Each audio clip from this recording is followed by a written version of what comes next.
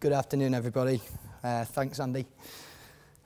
Bit nervous, if I'm honest, so bear with me. Firstly, I'd like to thank and take the opportunity to thank Andy Smith for giving me the chance to address you here all today. I met Andy at like you said, at the Game Changing in Mental Health conference back in July this year. And the conference itself was a fascinating insight into how Great Britain's sporting bodies were researching and trying to learn and cope with the increased mental health issues within their sports. That was my first foray into public speaking on behalf of the Lawn Tennis Association, and prior to that the only public speaking engagement was at the lofty age of 12 at the Debating Society at Caister Grammar School, at which I delivered a 4-sentence vote of thanks, so forgive me for any mistakes I might make along the way. The subject matter of my address today is slightly different to the speech that I made in July, which was solely about my own struggles with bipolar disorder. You're probably all thinking, who's this guy and what's he doing up here? And I can all see that you're falling asleep a little bit after lunch, so I'm going to attempt to wake you up a bit with an honest account of my life so far, much like, I don't think he's here now, Jake did so well earlier. Now, it says on your programme that I'm here to talk about raising mental health awareness in individual sports. And however, I need to tell you a bit about my experiences first, so that you know that I'm qualified to some extent to be talking to you today on this subject. I've always wanted to raise awareness surrounding mental health in tennis or sport in general, and this is my second big opportunity to do so. So here goes. So my name's Ollie Jones. I'm the head tennis coach at Brooklands Sports Club in Sale in Manchester. I've coached tennis at Brooklands for 5 years, and in this time I've grown the programme from scratch to over 250 juniors per week and over 70 adults per week as well. Prior to my time at Brooklands, I was rackets manager at David Lloyd Warrington, aged just 21, and throughout my 10-year coaching career I've worked with some of the country's national standard performance juniors. I'm certainly no celebrity, but during my time at Brooklands I've won the Aegon Coach of the Month Award twice. Works, excellent. Won the Aegon Coach of the Month Award twice, firstly in November 2010 and again in January 2012. The Aegon Coach of the Month Award is given to coaches who have been deemed to have made the greatest impact to British tennis in that month. And I was also awarded the Up and Coming Coach of the Year by the Cheshire LTA in 2010. In 2012, I was diagnosed with bipolar disorder. But the truth is that I have been struggling with this illness for over a decade. And to be able to explain this to you in sufficient detail, I need to tell you a bit about my background. Now, I don't often admit this, but for my sins, I was born in Grimsby Town, North East Lincolnshire, 1982. And in 1984, just 18 months old, my dad, who I did not know, committed suicide by hanging himself from a crane. My dad was born into an extremely academic family, his brother Mervyn a biochemist and his two sisters Helen a lecturer and Margaret a GP. It is widely thought that my dad suffered from bipolar disorder, but it was never diagnosed. My Auntie Margaret, being a GP, blames herself for not spotting the vital signs and therefore not able to help. And I believe that if my dad had received the level of support that I have had, maybe he would still be here today. Sport has always played a huge part in my life, and I took up playing tennis at the age of 10. Tennis has always been my greatest passion and remains so to this day, and I'm very privileged to have had such a fortunate upbringing. Schooling-wise, I went to St Martin's Prep in Grimsby and Hymers College in Hull, both private schools, up until the age of 11. I then went to Caister Grammar School until I took my GCSEs, and then on to Repton School for my sixth form, one of the best tennis schools and indeed one of the best sporting schools in the country. An incredible opportunity and one that I deeply cherish. As you can see, I've had a very happy and privileged childhood given to me by an extremely loving family. And despite what happened to my biological father, despite what happened to my biological dad, At the age of 4, my mum met her second partner, Roger. They never married, but I treat him as my father, and they had 2 children together. I have a beautiful younger sister, Grace, who is doing well in the music industry down in London. My second love is music after tennis, and she started to prove extremely useful in getting me some free tickets into gigs and festivals. I knew she'd be useful one day. My younger brother, Jack, is now a barrister in Nottingham. I left Repton with an A and 2 Bs at A-level and got a place to study at Leeds University Business School to read business management, and it was at Leeds that I started to feel the crippling symptoms of bipolar. It started off as bouts of depression that only lasted for a couple of days at a time. There seemed to be no pattern to the depression, but the depression was mild, often manifesting itself as a lack of energy, a lack of motivation, and mild anxiety. I put these feelings down to normal university life and perhaps a little bit too much partying on my part. My stint at university was indeed a brief one. I didn't go into any lectures, any seminars, and I only attempted one of my first-year exams. I was partying the whole year and having a whale of a time, ignoring all of the little brown envelopes from the university which were starting to pile up. I thought I was getting away with it, but little did I know that the same little brown envelopes were being delivered to my mum and Roger. This prompted some clear the air talks at Harvey Nichols' restaurant in Leeds with my mum, which is where I decided to leave university and become a tennis coach. It was something that I'd done since I was 14, helping out at my club at St James in Grimsby. I also worked for Jonathan Markson at his tennis camps in Oxford in the summer holidays, and I also coached at Lou Hode's tennis club over in Spain. I pretty much fell into tennis coaching as I didn't see that I had any other options, and it turns out to be the best decision that I've ever made. So at the age of 20, I went into tennis coaching as my full-time career. By this time I'd met Steph, who I married 4 years later, and I have 2 gorgeous children, Lily and Wynne, aged 5 and 2, respectively. Up until I was 25, the symptoms of bipolar became more frequent, but I was able to manage them, but often under the pretense of another illness. I would tell people that I had a stomach bug or flu symptoms, and on the odd occasions I made up injuries to my ankle and back. I was too embarrassed to tell anybody what was really wrong with me, and it was also around this time that the manic symptoms of bipolar were starting to affect me. Again, these symptoms were mild at the start and usually manifested themselves in a lack of sleep and huge amounts of energy. Over the course of the next 5 years, these bouts of depression and mania became more frequent, lasted longer, sometimes for a few weeks, and the symptoms were a lot more acute. By the age of 30, the illness had pretty much taken hold of me, and in the years of 2011 and 2012, I was barely stable. I had now realised that something was badly wrong, but was still too scared to talk to anybody and too scared to go to the doctors. I was worried and extremely frightened that I was turning into my dad. In the summer of 2012, depression had taken hold and had lasted for at least 3 months, but this time it was very, very different. My memory was completely shot, often not being able to recall what I'd had for breakfast and forgetting what I was talking about mid-sentence. That still happens now.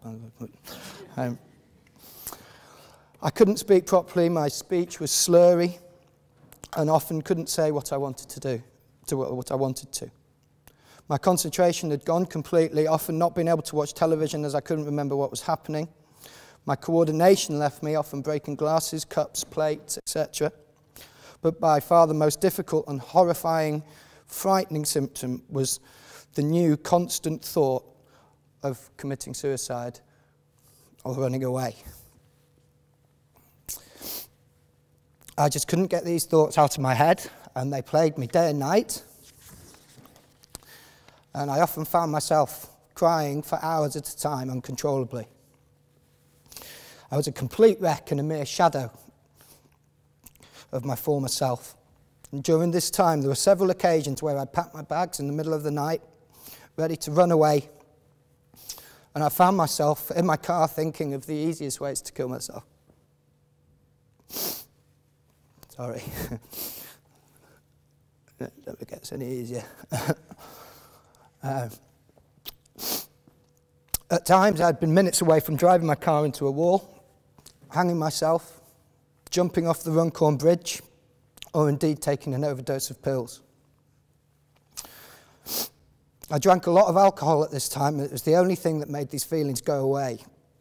The only thing keeping me alive was the thought of what suicide would do to my children, and I didn't want to leave them as my dad had done with me and my mum. I realised that I had to do something about this, and otherwise Lily and Wynne were going to find themselves without a father, just as I had done. I went to the GP. He was very good. He gave me some antidepressants. Unfortunately, these made me worse. And 2 weeks later, I got an appointment with the Warrington mental health team. In July 2012, I was diagnosed with severe clinical depression, and they gave me the option of either going into hospital or, as we all preferred, daily visits by the Warrington mental health team. The Warrington home treatment team. At this point, I hadn't been diagnosed with bipolar. I was still being treated for severe depression.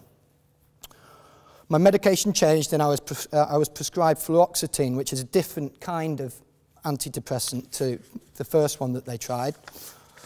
And I was also prescribed zopiclone, which is an extremely powerful sleep drug, because I was really struggling with my sleep at the time. It really helped me sleep, and throughout the course of the following few weeks, somebody from the home treatment team came to see me every single day, as their major concern was to stop me from committing suicide. The level of care that I received was truly wonderful. The home treatment team were available day and night, and should I need to contact them. After a few meetings with a psychiatrist, I was diagnosed with bipolar disorder. And in the September of that year, I was prescribed quetiapine, a drug that has both mood stabilizing and sedative properties to help me sleep. I did not work for 5 months in 2012 as the symptoms of my illness were too severe. I eventually went back to work in the autumn of 2012, by which time the symptoms of depression had eased. And as soon as I went back to work, I was completely honest and open to everybody about my illness. I wanted to make a difference, and was determined to try and help people that were suffering from the same symptoms as me. Most of the tennis fraternity were shocked that I was mentally ill, as I'd managed to hide the symptoms so well over the years. In early 2013, I experienced my most severe manic episode, in which I did some rather strange and spontaneous things. I spent money I didn't have, like it was going out of fashion. I would often find myself doing the weekly shop at the big, if any of you know Warrington at all, there's a big Tesco Extra. I would often find myself doing the weekly shop in Tesco Extra at 2 a.m. in the morning. My behaviour became much more erratic, and it's a bit of an on-running joke now, but at one early morning Tesco trip resulted in me coming home with 7 carrier bags full of mangoes. And I don't think that I'd ever bought a mango in my life prior to this day. For around a month, I survived on as little as 2 hours of sleep. I was full of energy. I was at my most creative and generally loving life. But whilst others around me could see the erratic behaviour for what it was, I could not. My home life started to suffer, and Steph and I started to fall out a lot, culminating in me moving out in October last year. I now live in Sale, a stone's throw away from the tennis club, and bar a couple of minor blips, I've been pretty stable since then. I've been at work constantly, and everything at Brooklands is thriving. 18 months on from being diagnosed with bipolar, my life is now, actually it's 2 years, because this is a bit of the speech from down in London. It's 2 years from being diagnosed with bipolar, and my life is now very much different. I'm trying to enjoy the simple things in life, such as work, which I love. I'm very, very fortunate to have a job. I'm never going to be a millionaire, but I'm very fortunate to have a job that I absolutely love. And exercise. I'm playing lots of competitive tennis myself, and I'm doing lots of running also. Recently, I completed the last leg of the Manchester Marathon, which was an amazing experience. I'm trying not to drink, despite one of these photos that you might see me drinking in, I think. I'm trying not to drink unless it's a special occasion. I see my children every weekend, and I'm cherishing every single minute spent with them. And I'm now a completely different person, and long may it last. I'm sure that bipolar disorder will rear its ugly head at some point, but now I know that I can beat it if it does. Now, one of the main reasons for me standing here today is the level of support that I've been shown by everybody at Brooklands and also by the LTA on both county and national scales. I need to pay special thanks to Caroline Yates. Unfortunately, she can't be here today, who's basically kept my business running and going throughout my absence and continues to do an amazing job with my admin today. Just to give you, this isn't this bit ad-lib, to give you an idea of what the business is. I'm self-employed, but I have 6 tennis coaches that work for me at the tennis club, and like I said, we have over 250 kids coming through per week, so it's the size of a small school. So the admin job on our hands is quite massive, and admin is not my strength. So without Kaz, I would not have a business to come back to. The support from the Cheshire LTA on the local level has been incredible. I'd like to pay thanks to certain people: Nikki Harrison, Andy Wilkinson, Steve Lee, Lynn Whitford. All these you won't know, but they're superstars. Nikki would often come round to my house when I was depressed for a cuppa and often help me and support me whilst I was depressed. I've worked for the LTA on numerous occasions, and be it on Talent ID days or captaining junior county teams away at County Cup. Nikki used to tell me that whatever happened, she would be there for me, and that my good relationship with the LTA remained intact, and that they would offer support in any way that they could, even if it was just to talk about how I was feeling. And talking is so important. Sorry, I don't usually cry. My coaching team at Brooklands have also gone out of their way to cover coaching sessions for me when I've been poorly, and the tennis committee have been a rock of support for me through the past few years. The parents of all the juniors on the coaching programme have also been incredible, and their support has been unwavering. I'm extremely fortunate and very, very grateful. I'd also like to pay thanks to Simon Jones, who sits on the executive committee of the whole LTA. He's the head of performance support at the LTA, and Simon is an extremely busy man. He leads the performance support teams, which include sports science and medicine, the talent team, and the performance centre network for tennis's governing body. And despite all of this, Simon finds time to meet me to discuss my health and my coaching. And for the last 2 years, Simon and I have met at Wimbledon during the championships for a catch-up, and Simon always offers his support and stresses that he would be extremely disappointed if I didn't call him when needed.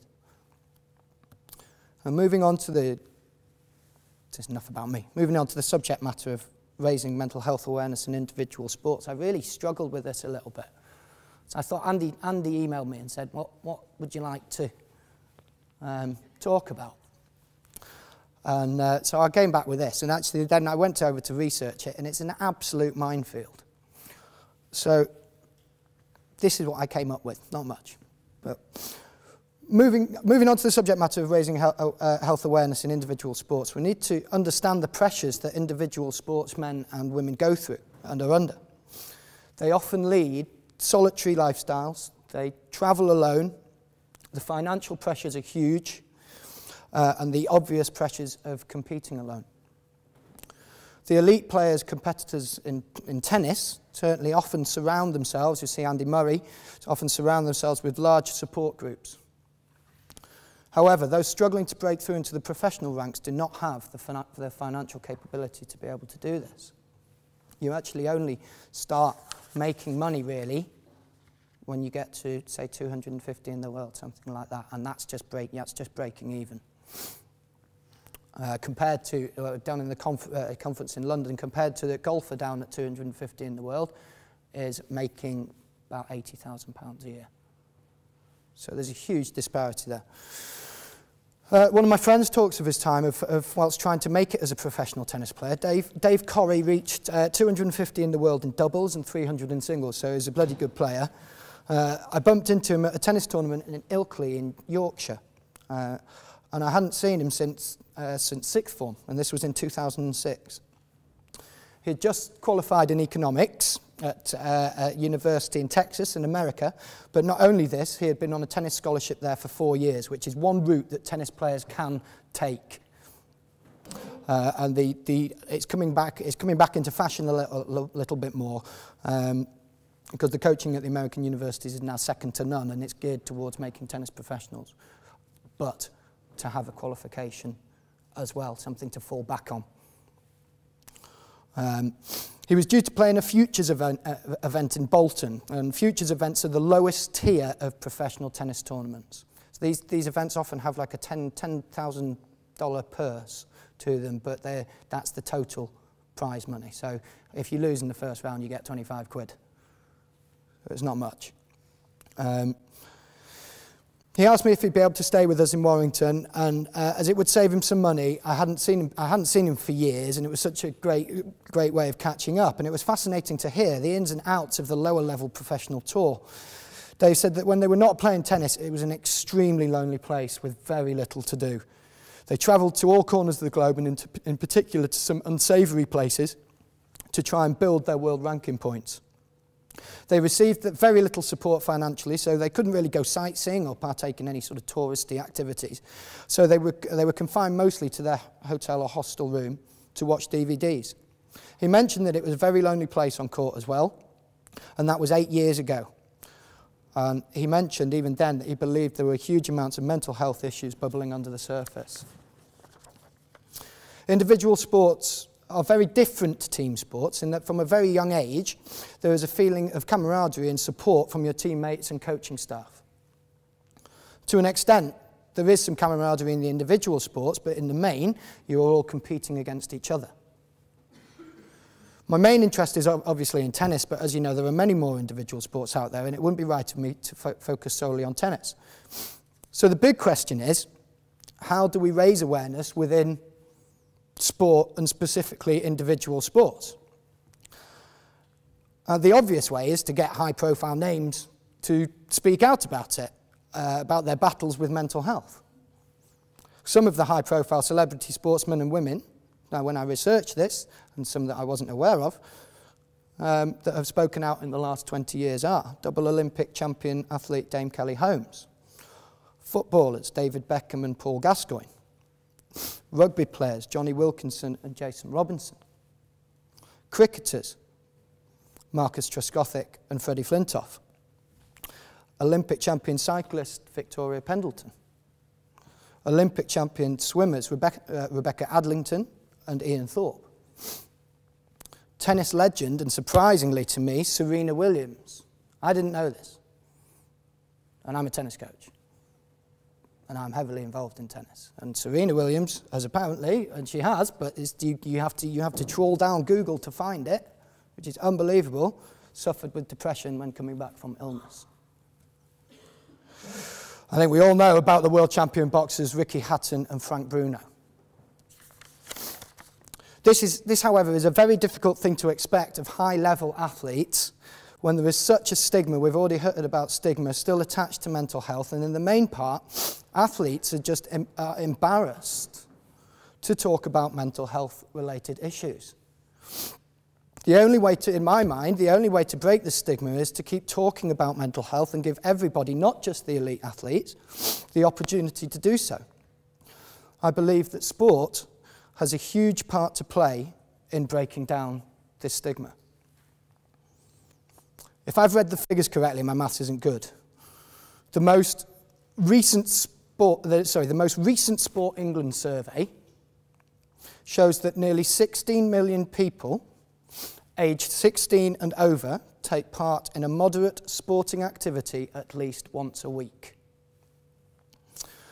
Another survey that I researched found, and I think the figure was up earlier on, found that 1 in 4 people in the UK will suffer from will suffer from a mental illness this year. And so if we apply that figure to the people that play sport regularly, raising mental health awareness in sport and increasing the support networks and infrastructure, the sporting bodies could help up to 4 million people suffering from mental illness. Now, I'm certainly not a professor, as some of you are. I'm not a doctor. I'm not a scientist. And all that I can do is relate this to my own experiences. I only found that there was support was there. I only found that the support was there because I told people about my illness and I was open and honest about it. I don't need to hide anymore. I don't need to tell people that I've got the flu or that I've got the stomach bug.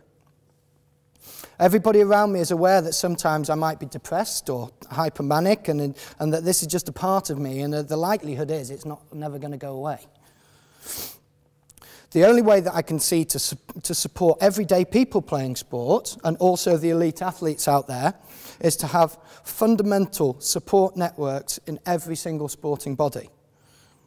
If somebody breaks a bone or tears a muscle playing sport, there's support there for them. And turn around immediately, there's support there for you. If someone is feeling depressed, the same level of excellent medical support should be there for the sporting public to access. It does look like, from being here today, it looks like we're making progress in this, and I urge all of the policymakers out there and the medical professionals within sport in this country to keep this progress going. The one area that I haven't covered in my quest to raise mental health awareness in sport, now you're going to have to bear with me for this bit, is the colossal weight of social media. The colossal weight of the social media platform, and this leads me nicely into my final point. Now, you really might think I'm a nutter after this. I've had an idea of how we can make a difference right here, today, in both raising awareness and also raising funds. I was umming and ahhing whether to do this bit or not, but I'm going to do it. So, I'm sure everybody here is aware of the Ice Bucket Challenge, correct? Yes? Good. And we're all aware of what the ALS motor neuron, what it did for ALS, also known as motor neurones disease, especially on Facebook. Now, don't panic. I'm not going to make everybody pour icy cold water all over their heads, as hilarious as that would be. I don't think it's the right time of year, and I don't think you've all bought a change of clothes. No, but in all seriousness, the Ice Bucket Challenge raised over $100 million. And who knows, I don't know if this is going to raise anywhere near the amount, but here goes. I mentioned earlier that one of my loves is music. Even if you don't follow music like I do, everybody has a song that makes them smile. Right? Can everybody think? Maybe not everybody. Hopefully everybody's got a song that can make them smile. Well, what I propose to you is that, with it being World Mental Health Day tomorrow, who's got a Facebook account? Can I have just a quick show of hands who's got a Facebook account? Marvellous. Right. So what I'd like you to do, I'm going to do it in a minute. I'd like you, so using YouTube or using Spotify, something like that, I'd like you to post a song online, on Facebook, that makes you, the individual, smile, or that makes you happy. Okay, bear with me. So what I'd like you to do, so if you have Facebook, so you post a song online that makes you smile and makes you happy, and what you do, much like the ALS challenge, you nominate some of your Facebook friends to do the same, and they in turn have to nominate theirs. Each time posting a song from YouTube or Spotify or elsewhere that makes them smile.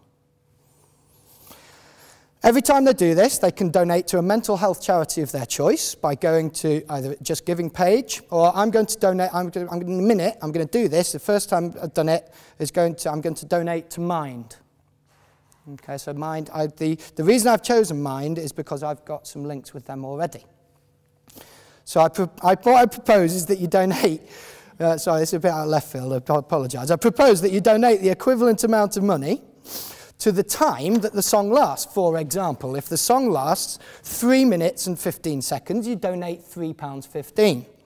Or, if that's too complicated, you can provide the text number on Facebook to your preferred mental health charity. So I'm going to sound like Ant and Dec now. If you text the word support to 70660, this will donate £3 directly to Mind. Now, I've got a couple of friends in the music industry, including my younger sister, who may be able to get a bit of momentum behind this. Now, so this is including my best friend's younger brother. You won't have heard of him now, but I can guarantee you will do in a few months. His name is Nick Gardner, and he's about to go on an imminent European tour supporting Maroon 5, culminating in a gig at Wembley in just July next year. So Nick is going to do his best with this, as he shot to fame by receiving only 1 million hits on YouTube for a cover of an Adele track, if that means anything to you at all. And even if it never gets past this room, at least we could make a few £100, right? So, with the power of technology and social media, I'm going to sit down and I'm going to raise awareness and make some money for Mind using just my phone. And I hope you will join me and nominate others to do so. Thank you very, very much for listening.